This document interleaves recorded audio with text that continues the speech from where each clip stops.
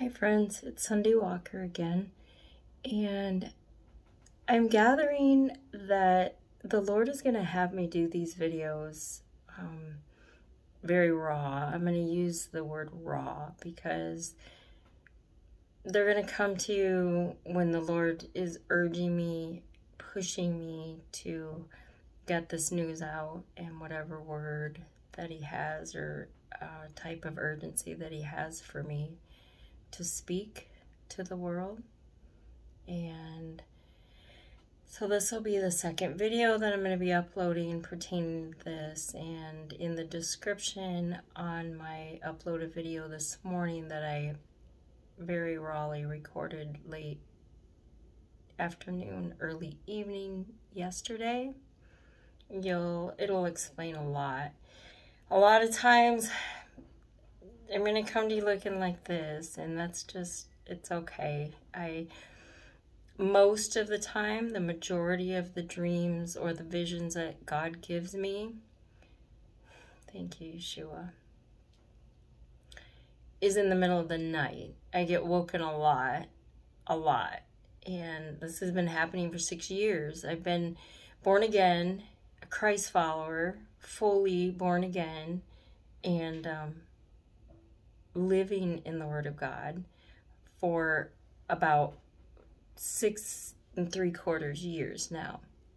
And very early on in my walk, when He came to me and called my name, is, if you've ever listened to my testimony on this channel, I only have 3 videos uploaded, and I have no desire to become part of this world system in this form of communication. This is just literally a way that God has truly shown me I can get His word out and the urgency of what He's speaking, and to get it out quickly. So please hear what the Spirit has to say. Don't take any word from any man, any woman, any prophet, any pastor, any teacher. Don't take any of their words unless you line it up with the Word of God. It has to line up with the Word of God. You need to take that to the Father God through Yeshua, His Son. Yeshua says, come to me and ask me, and I will take it to my Father. Okay, so when you're praying, pray to the Son of God, Yeshua HaMashiach, Jesus Christ. And He will listen. Your prayers from a righteous person will be heard from the Father through His Son, Yeshua. So take this to Him and ask the Holy Spirit for understanding,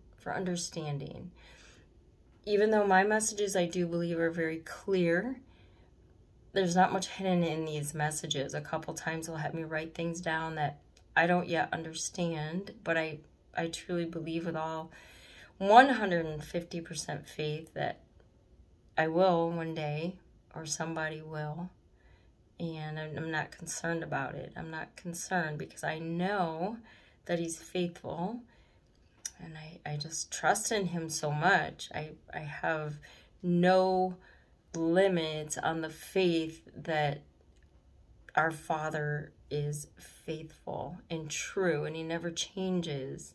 So His word is always going to remain, and you're always going to find the truth by seeking it. He says, seek and you shall find.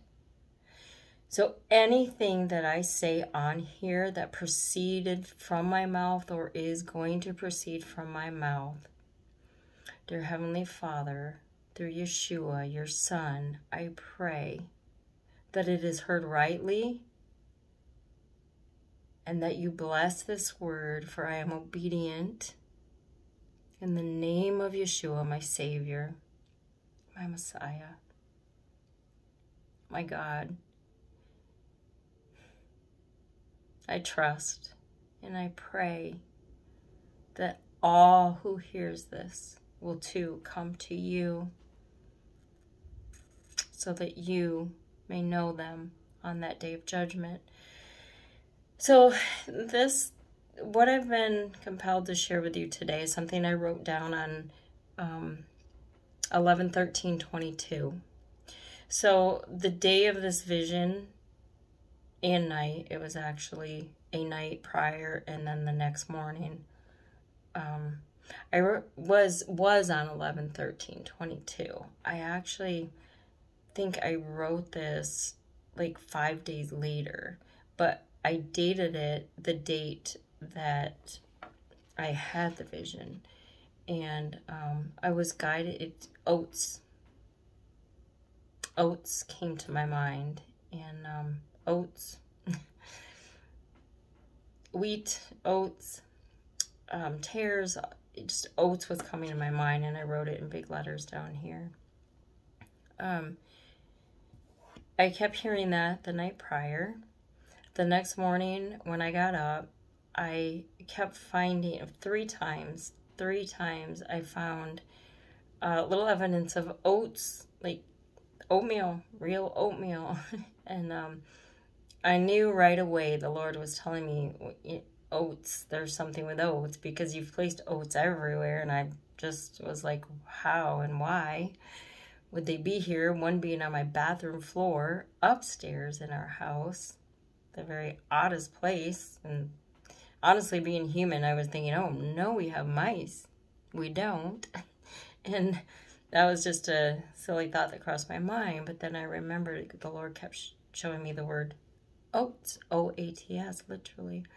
Well, that guided me to Psalms 25 when he talks about separating the wheats and the tares, you guys. So then I was prompted to write down what I had seen and heard the night prior, early in the morning when I was still in bed. And part of this I mentioned in my introduction video yesterday. The time is now. I wrote down very first thing. The book is opened. Watchmen come out. There is work to be done. We are to be about our Father's business. Very strongly, he said that. The message is urgent. Danger is ahead. Blow the trumpets, O daughter of Zion. O daughter of Zion. The whole world is soon to see what it is that I speak about. Many of you have entered into my true shalom, but many more that proclaim to be mine still remain in the dark and dead hands. I'm so sorry. Many of you that proclaim to be mine still remain in the dark and dead hands of the enemy, Satan. Explanation, explanation. This world and the ways of it, they have made their God. Lest they repent, they too shall die. Explanation, explanation. Blow your trumpets, my watchmen. There's much work to be done. Blow your trumpets, my loves. You that have sought me, I shall keep. For you have listened to my Son, and through my Spirit you have come to lay down your whole life for the sake of your Messiah. So I call you, my faithful daughter, to do my work before I return to gather my harvest. The laborers are few, my child. Do not fear, for your God will never leave you or forsake you. Explanation, explanation. This is 11/13/22. So just a couple weeks ago. Look up in preparation of what's to come and sound the alarm, for your redemption draws nigh. Again, daughter, I yell, blow the trumpet. Explanation, explanation, and I underlined that sentence, blow your trumpet. I underlined that. It was so urgent. Loud and clear, so the whole world may hear the warning of the Lord and is soon coming to their place of dwelling, wherever they may be. Explanation, explanation. I love you, child. Love your father. Explanation with a heart. Continuing that day, I heard the trumpets, 3 in all. And on this day at 3:27 p.m., it was very specific. At 3:27 p.m., I heard those trumpets, and it was followed by a peaceful drip of melting snow forming a well of water. preceded by the caw of a crow. And this all happened in sequence. So I heard the trumpets, 3 blows, and followed by that was just a very peaceful drip of melting snow, like raindrops forming a well of water. And that was preceded, so I wrote this later remembering that what preceded that was the caw of a crow. Explanation. I put in parentheses, warning of impending danger. And that's what that meant. But on this day, the crow's call was shortened, / meaning, I wrote, hallelujah, the Lord said, the bride's time of trouble will also be shortened. He was showing me that in the call of the crow. He said, the bride's time of trouble will also be shortened. Quickly I come for you, my bride. Before your endurance runs short, I will capture you in my loving arms. Hallelujah. Explanation, and I put a heart. Sound the alarm, blow the trumpets, and diligently do my work that I have set before you, so that soon you may lay down in a green, green pasture that I have prepared for you, my daughter. And when I wrote this, as he was showing me this, just showing me the words to write down through the Spirit, the Holy Spirit, I started to cry and tear up because the words, soon you may lay down in a green, green pasture that I've prepared for you, my daughter, just was so comforting and so warm and so restful. And then I said, amen, with a heart. That same day, I wrote, which was 11/13/22, praise you, Yeshua, my Lord of Lords, my King of Kings, my God and Savior, to you I bow. Amen. Your dark hands I do see, and I meant literally his Hebrew hands. I see dark hands, knowing they're Yeshua's hands. They're so strong but so soft, and they're dark hands. I do see separating the tares from the wheat, and this is where it all made sense. It was in Psalms 25 at the beginning. In your dark hands I do see the separating the tares from the wheat for the coming judgment. From in your barn the wheat shall remain safe from the fire. A year ago the Lord God showed me, Ezekiel 33, and I did state this in my first video yesterday, basically calling all watchmen 3 times. I heard his trumpet on that day as well.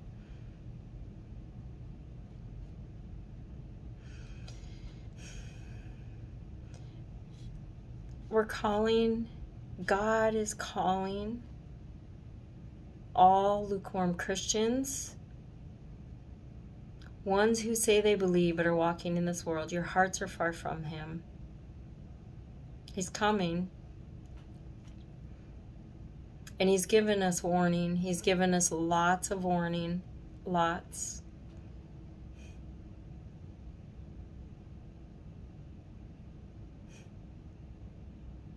I've waited too long, I think, but the Lord has reassured me that his timing is best, and it's always perfect. And his times, my times, in my whole life, my times of times, anything in my life, he's got that in his hand. All my times are in his hand. I praise him for that. That's Psalm 91. Thank you, Yeshua. His time has been appointed as well, when his judgment will come. The resurrection will happen, as it's stated in the Bible. There's not one thing, friends, in the Word of God that is not going to come to pass if it hasn't already. It will. His word is true and never changes. He's righteous and he's good. And he loves you and he loves me. And because of that love, he calls us to be his for all of those who accept him and follow him and lay down your life for him. Repent and draw near to him before it's too late. He's died for your sin. He's already covered that part. Any sins that you have had or will have, through forgiveness, through repentance, he will forgive you because of what he did on that cross. It's a promise, and I believe it. He does that. And he takes those sins, and he takes that shame, and he throws them as far as the east is from the west, and remembers them no more. Then he places his Holy Spirit into our hearts so he can dwell still with us, since he no longer dwells in this earth as a man, as he walked with the disciples and the apostles one day in the past.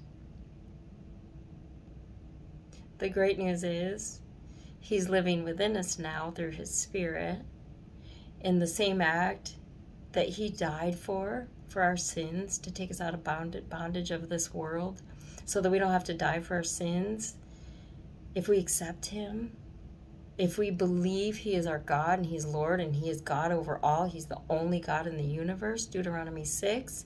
Hear, O Israel, there is one God, and that God is Yeshua HaMashiach, Jesus Christ. Believe on him, and you will live forever.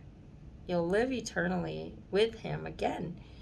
One day we will walk with him just like they did in the past, like it says in the Bible.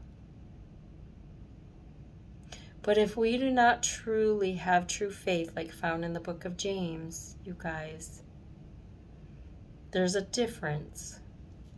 There's many that say they follow Christ. There's many that say they are truly saved. There's many that say they truly believe they'll be in the kingdom one day. And like he says in Revelation,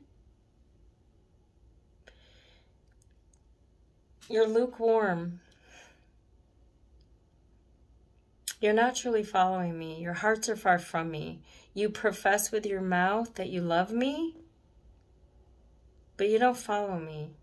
I never knew you.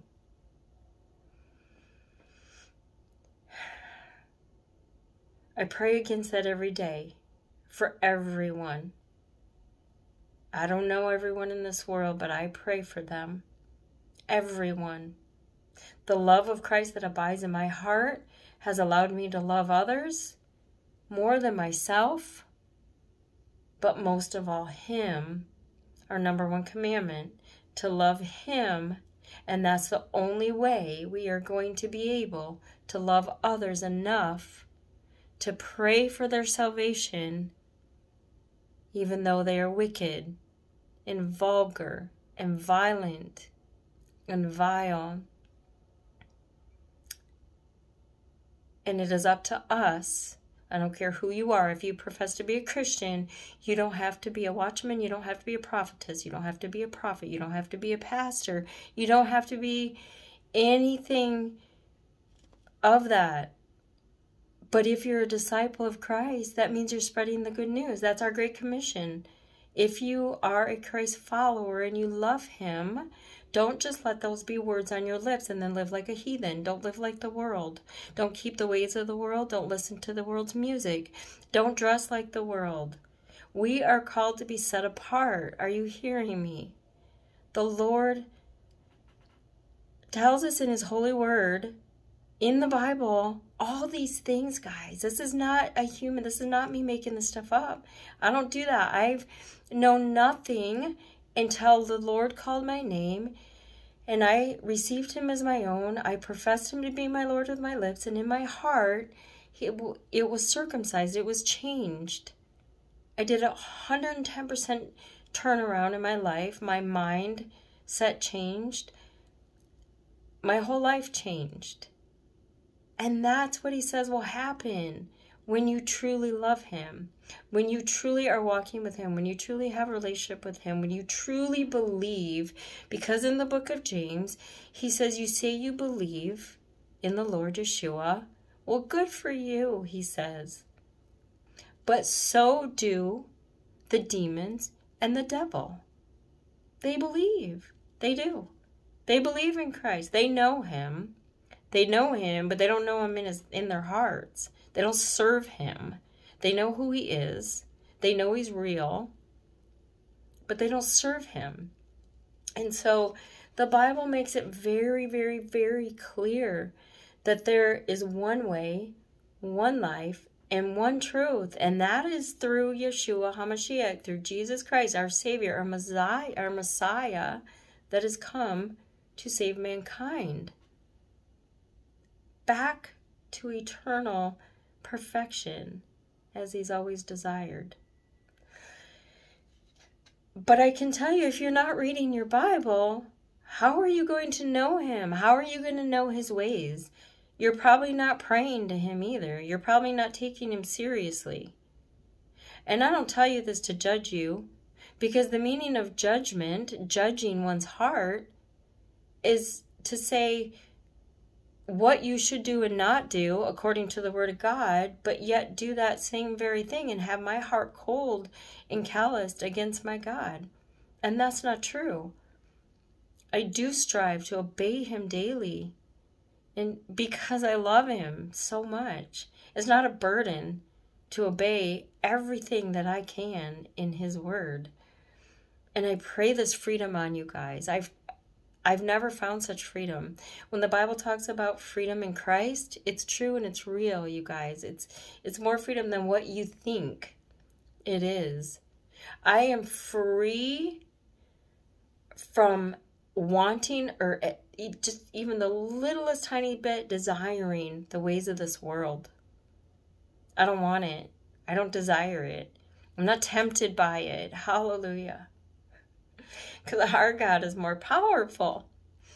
And I desire that for all of you. I pray daily. I do. I pray urgently, fervently, and diligently for everybody. I love my God, Yeshua HaMashiach, more than life, more than my children, more than mother or father, more than myself. And how deeply I love them. The Lord knows I would lay down my life for any one of them.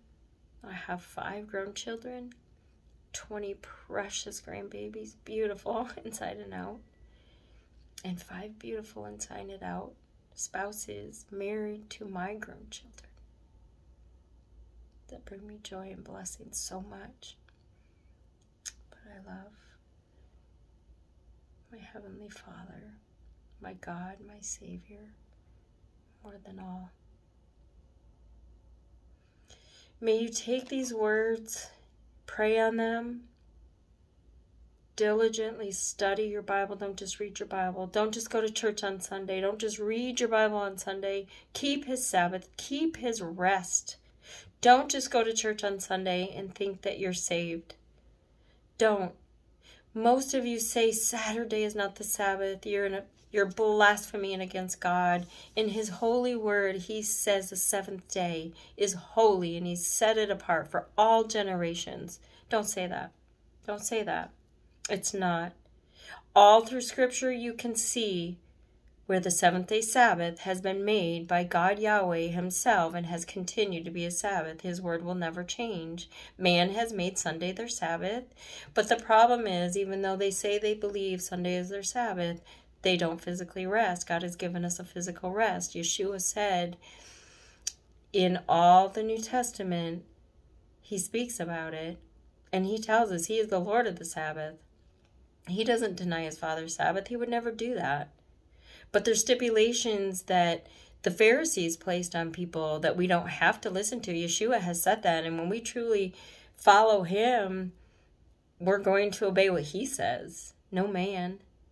The Catholic Church has changed his Sabbath day to a different day. We don't get to do that. This is a warning You guys, amongst what he has told me here, that he's sorting the wheats and the tares, and that to sound the alarm, danger is near. This is two separate things, yet all in one. Danger on our world, in this physical world, is going to be. It is soon. But then, if you're disobeying God, that wrath is going to come on you as well. Guys, be ready. I ask that you pray right now, if you never have, to truly seek out your Creator, God, and Yeshua, his Son, that died for you because he loves you enough to shed his blood to cover those sins that you're going to repent for. You're going to repent and hate those sins. Hate the way it used to be. You know, a very simple way to put it, and I say this a lot because it's just so simple and so true. When you are born again and changed anew, and you have received Christ into your heart, you were one way, and now you're going to be another. It's just true. All glory to him, and praise and honor to the King, Messiah, Yeshua HaMashiach. I'm going to keep y'all in my prayer every day. I do, every single hour. And there'll be more to come. I've got many words that the Lord has given me, but in his timing, it'll be said. And I'll leave it for that for now. And Lord willing, he'll have more to come. I'm not worried if he doesn't, because what needs to be said will be said, and what doesn't won't be. It's his will, because it's perfect, and I trust his will always and forever. I love you all so much. I truly do. If it weren't for Christ in my life, no human can truly love. I love you enough to share you the warnings from the Lord, because I am obedient to him, and he's calling us all to be obedient. If you love him, you will follow his commandments, John 14:15. I love you all. Lord willing, I will see you next time. Maybe in there. Maybe not. Maybe right here. Love you. Shalom.